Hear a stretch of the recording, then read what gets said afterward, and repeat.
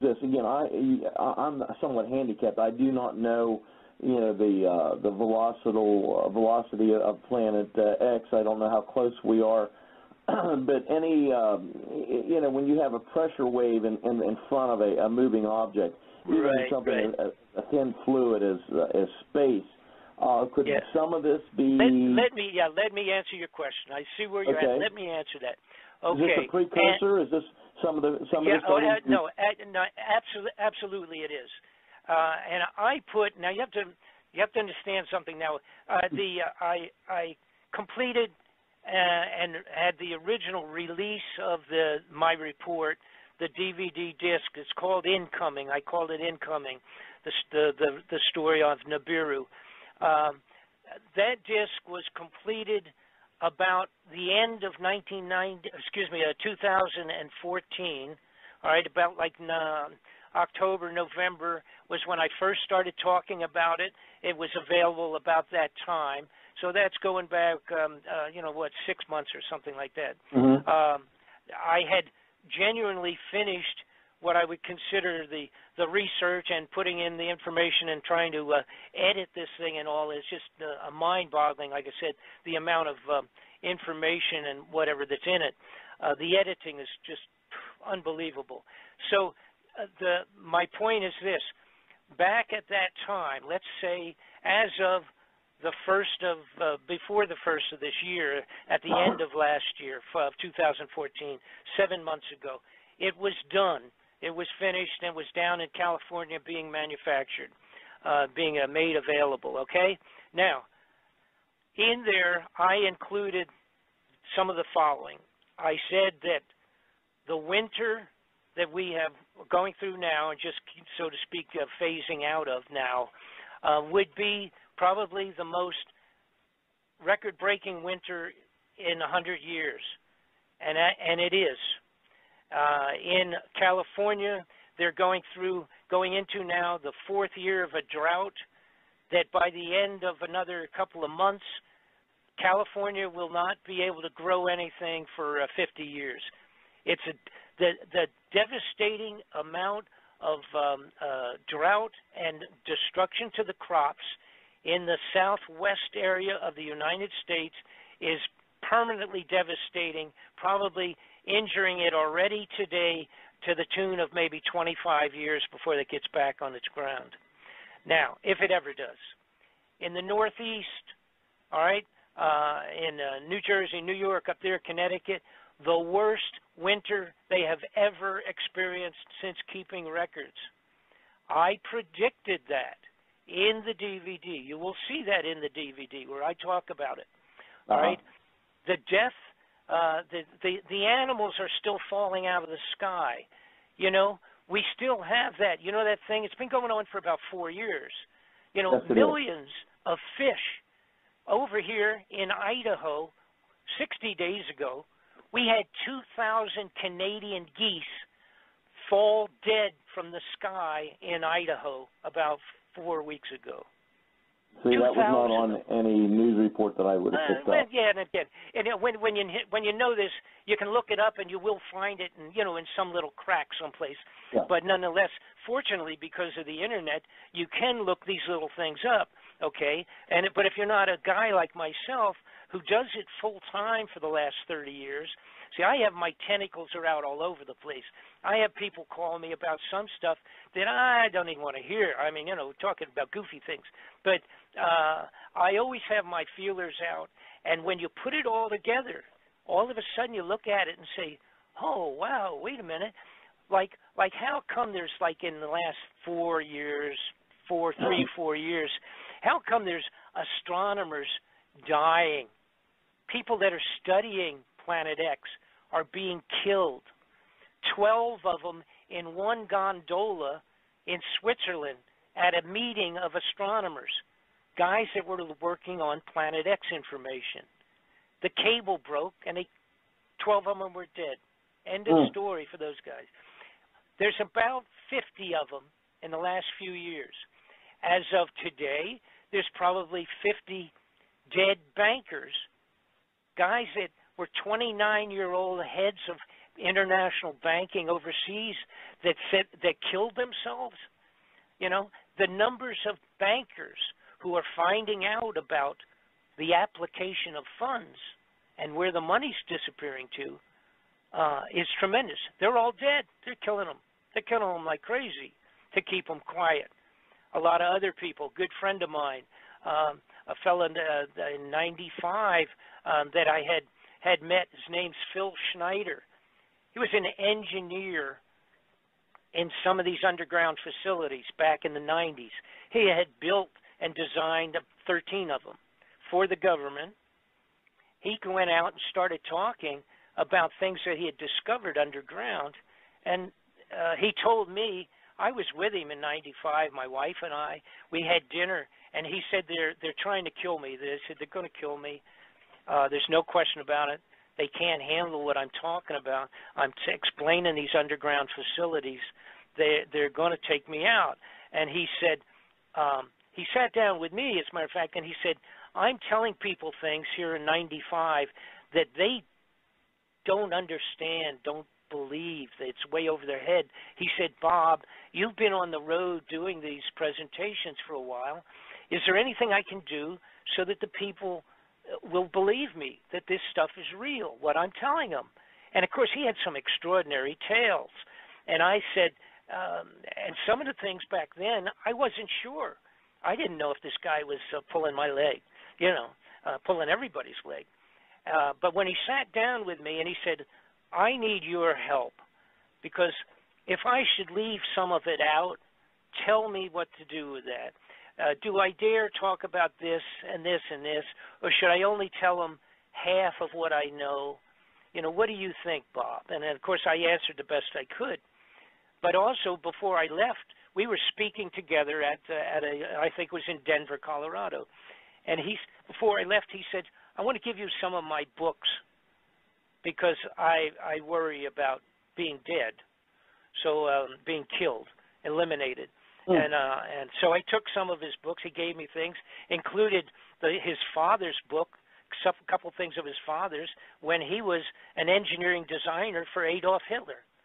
It was very precious stuff for him. But he passed them on to me, and 2 weeks later he was murdered. He was dead. Wow. So the point that I'm making about this is that if this stuff is not serious, and if the bad guys are not really trying to keep this stuff quiet, then why are they doing all these things? Why are they creating drills that can go inside a granite mountain and bore a hole big enough so that it goes in and they back it out and you can drive an 18-wheeler in the hole that they just dug?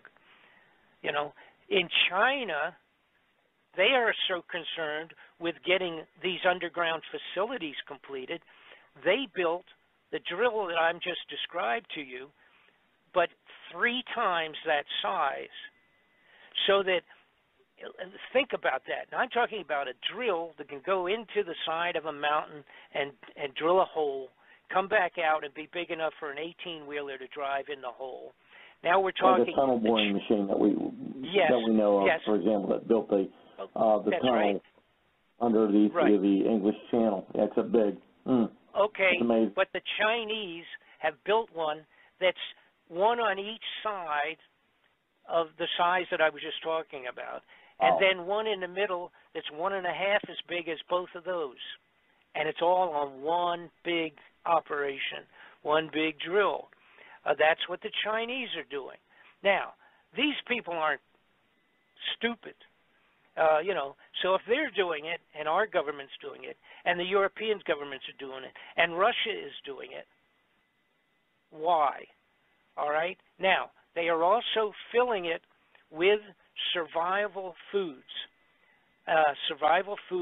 for many years for thousands of people into all of these facilities. They are putting that in last year and this year on the basis that they're going to need it in the next couple of years. They're not putting it in for 50 years down the road. They're putting it in for tomorrow. They're putting it in for as soon as they need it it's going to be there, and they're already full up to the brim with survival foods. All right. Next question. People ask. Next question. Go ahead. Go ahead. Okay. Next question I have. Obviously, I was listening to you. I was reading down here through chapter 6, 7, and 8 of the Book of Revelation.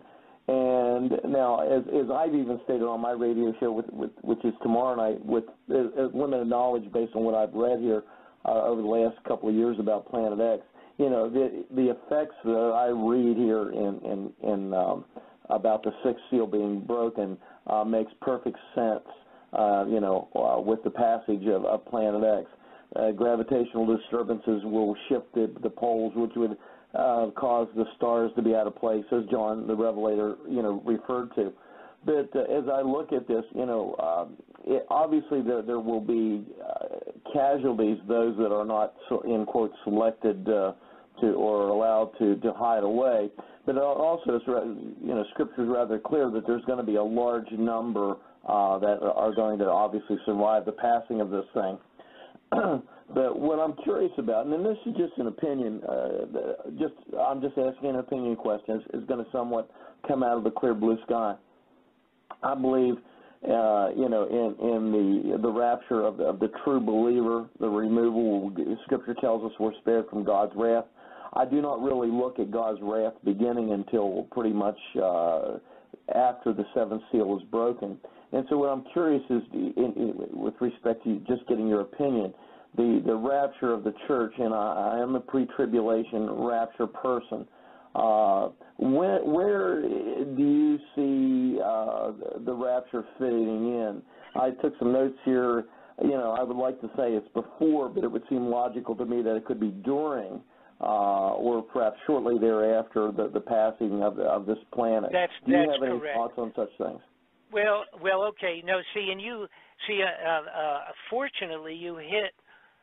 It makes it a little bit vague, so to speak, because fitting in the biblical scripture that you're referring to in terms of the rapture, and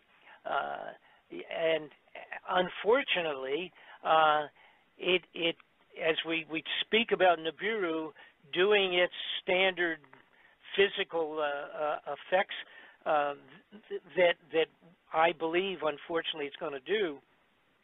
And by the way, I would hope to be completely wrong on this, okay? I wish I was totally wrong, and that a couple of years down the line we could get back on your program and laugh about it, that in fact we're still here. But I don't believe that to be the case. All right, in terms of everyone's belief and understanding of the rapture, of course, is widely varied.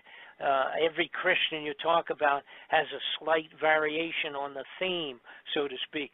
But it could, if it happens as we and people of the Christian faith believe in the rapture, those that do, like yourself, the answer to your question, you already answered it. It could happen before, during, or after the passing of Nibiru. Nibiru is the effects will be, if it does as it is projected by the people that have studied it, not only the biblical and historical part, but the potential scientific possibilities that could take place, and then all the rest of that, and astronomical studies of it, that part of it, putting it all together, it does not necessarily the end of Earth, all right, or the end of all of humanity. Oh, no, but it is, I believe, unfortunately, just strictly from looking at the fact that it previously has passed by, that it will cause tremendous floods, number one, due to the gravitational effects on the globe in general, pulling and pushing. We forget that the moon and the sun just floating around out here is what causes the the variation of the tides every day. The tides go in, they go out, and it's a very minuscule gravitational effect. It's very small. You take an item 5 times or 7 times the size of Earth, that's a solid mass for the most part, and have it pass someplace between us and the sun, going around there, let's say going around the sun and then coming back out. From that point of view, the gravitational effect will yank the oceans right out of the seabeds, as was described in Noah's floods. They didn't. They had no idea where the rains would come for 40 days and all of that. But see, there's a lot of things also, like the stars. I'm going to give you a simple possibility when we talk about the stars disappearing from the sky for a period of time. All right, that happened the last time Yellowstone's volcanic mountain blew up. When you looked up, if you were in the middle of the United States for the following 5 months or so, you wouldn't see any stars. That's true. So to a biblical person, it doesn't have to mean that the entire Earth is moved in its location or anything like that. If we have 15 volcanoes go off, serious ones, at one time, the stars will disappear for some unknown period of time. And all we're talking about is the residue in the air, the dust and the junk in the air. Even if you didn't have Nibiru, okay? Follow me?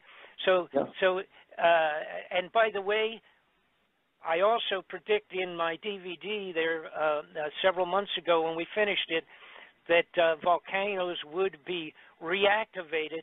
They already are. Are you aware that there are as many as 45 active volcanoes as we speak blowing the top? Yes, 45 as a matter of fact, I today. am. It's something I check out somewhat frequently. Right. Yeah, and also the dramatic increase in earthquakes. Yes, and in volcanic activity. Most people are not aware of it. It's gone up dramatically here, particularly within the last year on a consistent basis. Yes, sir. And I describe it as this. I describe Nibiru's return. It's beginning to come back in from way, way far out beyond Pluto, and crashing its way back again through the solar system. And I described it as kind of like a bowling ball going down the alley and hitting the pins, because as it goes through outer space, you know, our entire solar system is as sensitive as the human body. And if you hit your toe real bad, you get that signal up in your brain real fast. All right. If you have difficulty walking or problems with your feeling on the end of the fingertips, you know all about that real quick. That affects your entire body, and that's what's happening already. That's why in the last few years, the tremendous numbers of animals, the whales don't know where to go. They don't know north from south. The birds are having problems. The bees are having problems. They can't find their hives.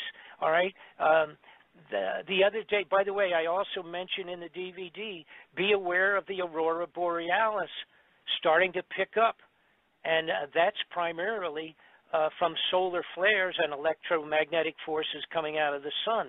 The sun, as we speak, in the last 6 months to a year, has had some of the craziest reactions to something that it has had in 1,000 years.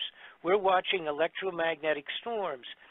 Tomorrow, they're anticipating the possibility of us being hit tomorrow, actually, being hit with an extraordinary solar flare. We're going to be lucky if it misses us, because a big one took off day before yesterday, and if, in fact, depending on the location of it when the sun was facing Earth, as to whether we get a big one or a little one.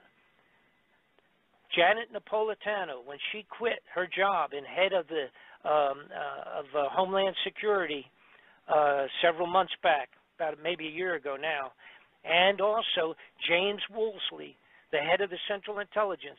He quit about the same period of time.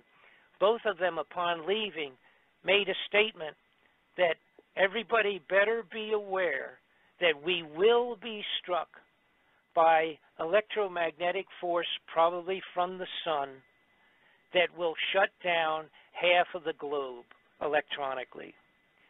They both said, in their actual words, it's not a matter of if it's going to happen, it's a matter of when. And they would not elaborate. They didn't get into the fact that it's Nibiru's effects. But nonetheless, my opinion is that that's what's doing it. My opinion on the weather around the globe for the last 6 months, which has been extraordinary. I'm talking in Russia. They had floods in different parts of the globe, floods, blizzards. They've had snow in Cairo, Egypt, that they hadn't had in 150 years or something like that. I heard that, but I didn't get a lot of details, but I picked up on that. Well, that's my job. And all of it, all around the entire globe, it's going crazy. Now I'm going to give you a better one. I found out, and this is also in the DVD, I found out that about a year ago or more, maybe even 2 years at this point in time, the planets starting out where Pluto is and coming back in towards the sun are slowly heating up in our solar system. They are bouncing, wiggling, or jiggling in their orbits. The surface of all of the basic planets have had entire changes in their chemistry on the surface of all the major planets, et cetera, et cetera. I wonder what would be affecting the basic geochemistry of a planet. Because first off, the chemistry varies on all the planets. It's all different stuff. Some of it's gas, some of it's dust mixed with gas, some of it's hydrogen, some of it's sulfates, etc. But because of just the changes in heat and atmospheric pressure, movements, etc., like making a wave in the bathtub. You know, if you push your hand in the tub at the one end, it's going to end up hitting the other end of the bathtub, and that's what's taken place with Nibiru at this point, and all of its junk that's coming with it. Brother Bob, I got to jump Yes, in here real quick because we've got people in the chat room that's asking some questions, and we've got some other things that we want to touch base on before we get done the show. We're down to about 17 minutes. It's been just an incredible ride here, and we sign off. That's going to take us a couple minutes. So really, we got about 14 minutes give left. me a couple questions. Okay, let's go ahead and do this. Brother John, thank you very much for joining us here tonight, and everybody tomorrow night at 9 o'clock. Something to think about with Brother John Glencoe right here on Interstellar Realities Radio. Once again, we're on with Bob Fletcher. That's BobFletcherInvestigations.com. And you need to go to that website and check out some of his research. I believe you will find it quite fascinating, to say the least. Just a couple things from our chat room. We always like to let people know that we're reading and we're here with them. Here's a question here, the top one. Any chance of a link for photos or video? And I'm assuming they're talking about someplace they could see Planet X. Well, first off, genuinely, in reality, any pictures of Planet X are questionable. I have some of them on my DVD. The bottom line, it is infrared. It's not. It has to be seen by infrared telescope of sorts at this time. Does not generate its own light. When it comes in closer, you will see it as a star in the sky as it grows bigger and larger as it comes in to go around the sun. But at this point in time, see, here's the problem, and it's also something that's a little difficult to put a handle on. Where is it? Okay, there's an argument as to whether it's 30 to 40 degrees off of our plane, what they call the plane of the ecliptic, which is where basically the planets are all on a reasonably flat plane, okay? Give or take a few 100 million miles. All of our planets are pretty much on the same plane circling around, okay? If it is coming in on our plane, that's one thing. If it comes in, coming in close to our same plane that all the planets are on, that's one time schedule. If it's coming in from below or above on an angle of 30 degrees or so, which a lot of people think it is, then it will be a whole different story on the schedule of arrival. And the problem is, if it's behind the sun at any given point in time, it's like somebody says, where can we see it? Where can we see this thing? I have a great telescope. Well, you don't have one big enough unless you're the government. But number two, you don't know where to aim it. And the visual place where it may be at any given time would take an extraordinary amount of mathematical analysis. Once it starts coming in close enough to where it looks like a star and picking up the light from the sun itself or from other sources, then you will see it. Now, according to calculation, I'm going to tell you when it's estimated to be coming in. This is going to upset some people. By the way, let me give everybody, grab a pencil and a paper. I'm going to give you a separate address for those of you who are listening and may not have computers. If those of you who are not let's say computer-oriented, I'm going to give you an address where you can contact me, and I'll let you know how you can get a copy of the DVD. Now, it's been calculated related to all of the information put together, put into a computer and kicking out the analysis of the most likely time for its return, the second least likely time, and then the third very least likely time to be passing back by. Now, this is going to upset some people. The possibility is very high, according to Gil Broussard and many other people, and the relationship to when it has been passing previously, is that it will be seen in December, and it will take several months for it to come close enough to go around the sun. But it will be seen in December of this year. And then we will have January, February, and then the key months for it to be closest to pass near the Earth and causing the most trouble would be March and April of next year. All right? Now, and then it will head back out, and whatever damage it's done will be finished, and we'll be licking our wounds. If it is not seen, and what I'm talking about seen is where it's up there and it looks like a new star up there in the sky coming inward, it will be getting bigger every month, every week, a little bit bigger. It will look like a single star originally, even though there's probably a couple of moons going around with it and a lot of space junk. It'll be seen in December. It'll get bigger in January, February, and then March and April, make its journey around the sun and back out. The journey around the sun and back out is probably 155 days. Now, all of the best scriptures and information related to when it had passed before and was written in, logged in, and drawn, sketched out, and all the rest of that, it has always been, apparently, in March and April, like the Passover period of time. All right?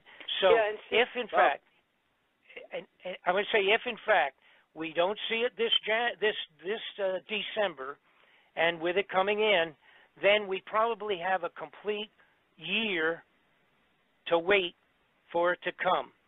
If it still has not arrived in that second year from today, if it's still not on its way in, then we would be into 3 years of March. Okay, in other words, March or April, 3 years from now. But the consensus is that it's very likely to be seen this December and to pass in the March of April of next year. All right. Now, it's not my estimate. That's an estimate of other people that are I consider to be the experts. Now, here's something else that's very important. This is where the politics fits into this thing. The people that are keeping this secret from us, all right, a lot of people say, when will they tell us this is coming? They will never formally announce that this is coming in, all right? They are going to have, this is from the point of view of the bad guys, all right? The guys that had the tickets to go underground in the underground facilities and bring their families with them, all right?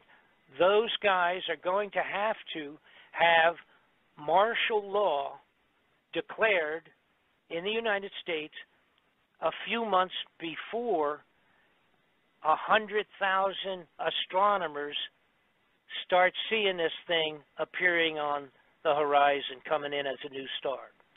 So, what are we talking about? If the timeline is being seen first in December and January, they will have to have some form of martial law a few months before that in the United States. So they will have complete control over the general public when it starts to become a riot on the surface of the earth. If the leaders of any of the major nations came out and told the world that this thing is going to be coming in 5 months or 2 months or 6 months, that this thing was going to be coming by, if in fact they did that, it would be the end of all things. The financing the entire globe would go into riots. We think the people in ISIS are going nuts. Those guys over there with their raping and plundering of the Saudi Arabia or with the Arabian area over there. We think they're crazy. You would see that on the entire globe if they announced it was going to happen. So it's not going to be announced. They will never tell us. Now, the next question is, how would they get away with declaring martial law? Because they have to have the general public to go along with it. They can't just do this. They have to have the public believing that it's a good idea for martial law. All right? So it will be one of three things. It'll either be some major terroristic acts, like 9/11 type thing, chemical, biological, or something like that, across the country in several places. Pull that off, the American public will accept martial law. If they announce that it looks like Russia is going to have a direct confrontation of World War III for some reason or another, and or Red China, that will be good enough for martial law. And the third one of possibility is obviously an outbreak of an uncontrollable disease like Ebola or something like that,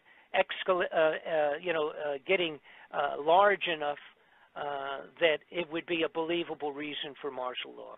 One of those three is going to constitute, and again, the best sign for people to understand when this thing might be coming around is when you see that martial law genuinely starting to take place.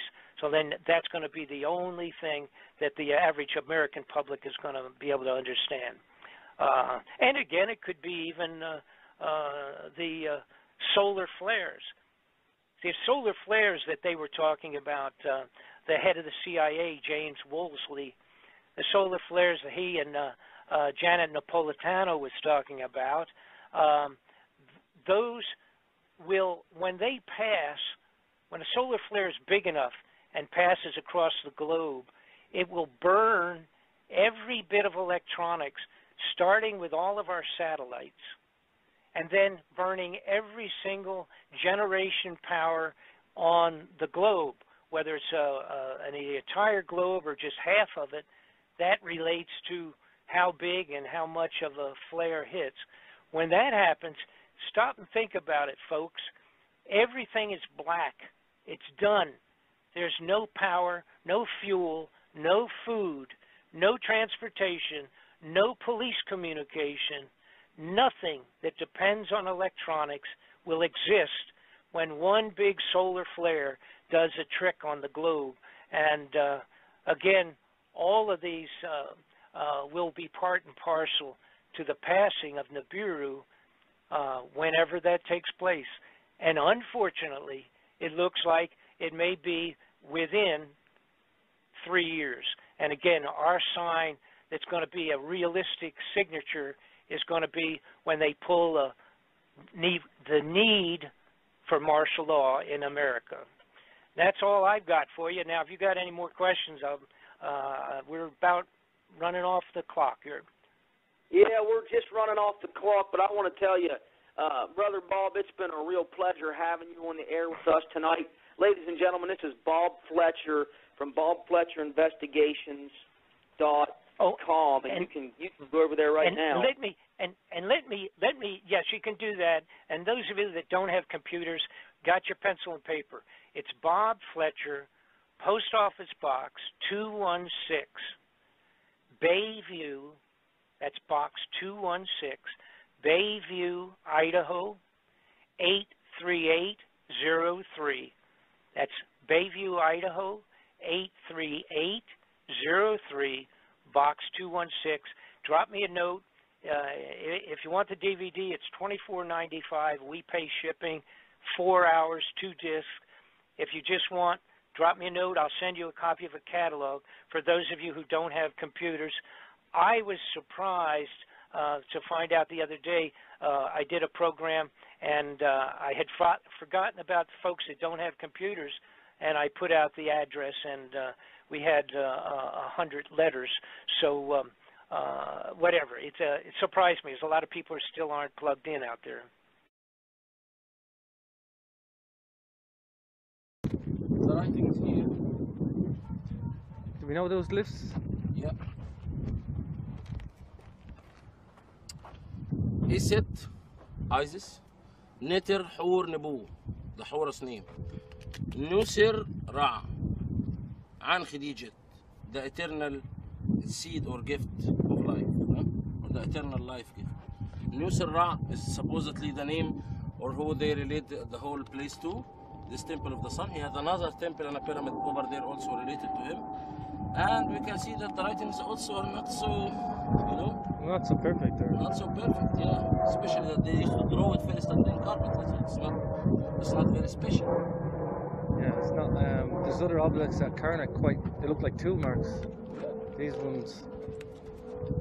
Here they hardly scratched that stone with any symbols.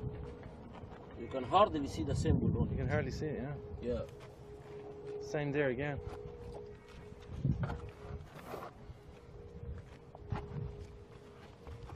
Here you can see some of the basins made from limestone, and that each one has 3 drills in it. Again, the style of quarrying, creating millstones. These millstones were important. Very important. For the quarrying. It was like every like little village would have a special spot where they do the grain and stuff. Then these stones were needed. It's like the core of the factory. Wow, here we are. These ones, yeah. Wow, unusual again. Got 3 holes. Yeah. We examined this, me and Stephen Miller, once, and we thought like why would this have 3? And why not 2? That's why not just 1? Interesting. And then again, you have it repeated again. Same again, 3 again. Yeah. So we thought that this could be actually like some used to receive in, and some used to leave out, and one was above or something like that. But valves and mechanisms. Not all be pouring in or all pouring Same out. again over there. There's nothing but 3. Yeah. Even these ones are exactly the same size. Same, different product line over here. Yeah. Very interesting. You can see how the stone itself isolated from each other. Weathered. It's been weathered for God knows how many centuries. God knows.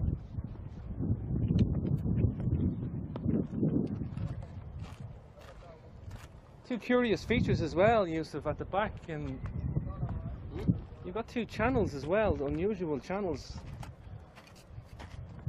You've got 3 holes, but the 2 outside ones have a channel feeding them. Yeah, it was probably connected to copper pipes.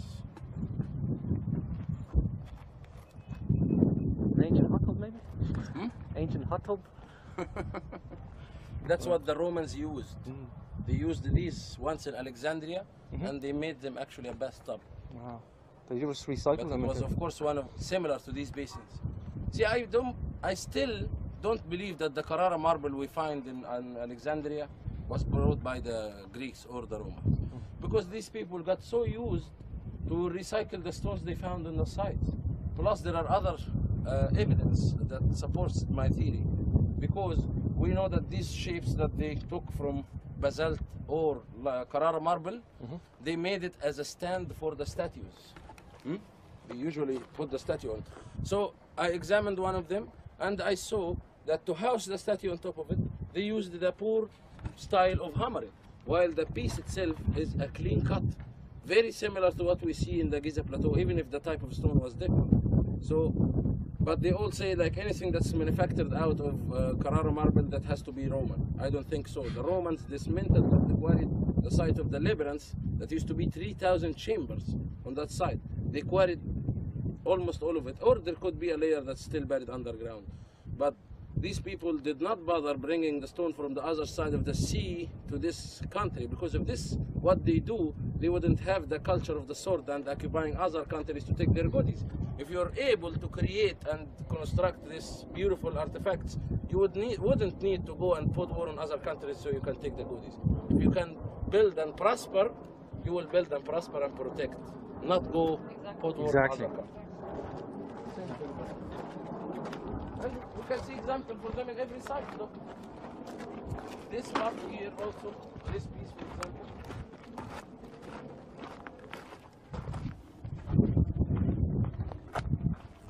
Come on. This is part of the Roman use, when they used to also reuse these stones to make also create this drill bigger and make it like another type of the millstone. Yep, smaller, long and narrow. Different types. Yeah, this one was just another device to smash the stuff in it, like herbs and stuff, or spices. And the other one was the wheel. Round and flat. Yeah. Round and flat. This one tall and narrow, yeah? Exactly. Wow. Let's go up.